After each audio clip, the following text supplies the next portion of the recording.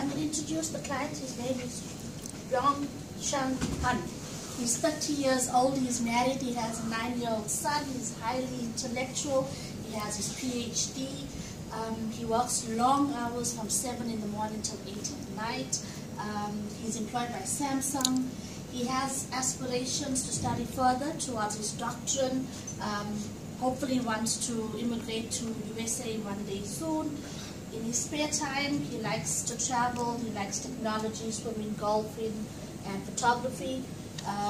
His son plays the piano, or is learning to play the piano, and he's a very busy guy, but he has big goals because he wants to retire by the time he's 45.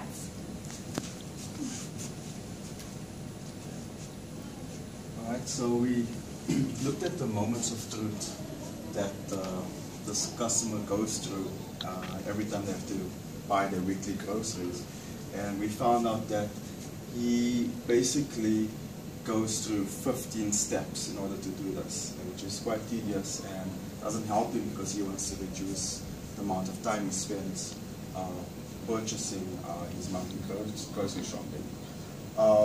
We then looked at alternative ways of achieving the activity or removing the activity or moment of truth altogether.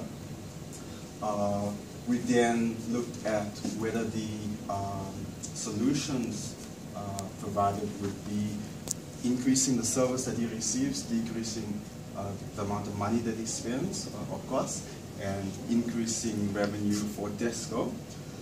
From there we chose the most important, or the solutions that made the most sense to us, and then compiled our 2B scenario.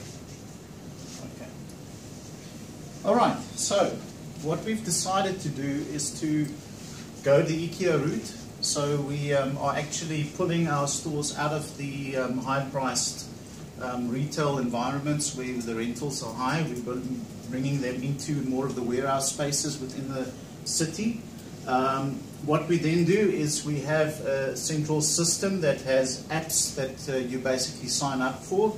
You register on the app, you provide some profile detail of number of people in your household that you need to prepare food for, their ages, their dietary preferences, those kind of things. What the app then does is it prepares a first version of that shopping list, but it's a shopping list with a difference because it's pre-prepared food based on the profiles of the people that you loaded, their dietary preferences, those kind of things. It shows that to you together with any other groceries that you need. And then you basically say, yes, I want that, or no, I don't want that, and you can chop and change it. And you can do that every time you see the list. Then you basically, it's like Amazon's one-click. So once you click on yes, it automatically processes the payment. The automated warehouse, where all of this is prepared with automation, basically picks the specific meals and the other groceries that's required with robotics. The drones that are residing on the roof of this warehouse pick up those specific parcels. They courier them off to your address at the predetermined delivery time that you want. You also give them secure access to your home. So they will go in, they transform inside the home, and they become a packer. So they pack the groceries into the cupboards for you. Then when you get home, or before you get home, when you decide we're going to have dinner tonight at 6 o'clock on your app, you just say, now's a good time to have the meals prepare themselves. So it's pre-prepared, and now it's self-heating.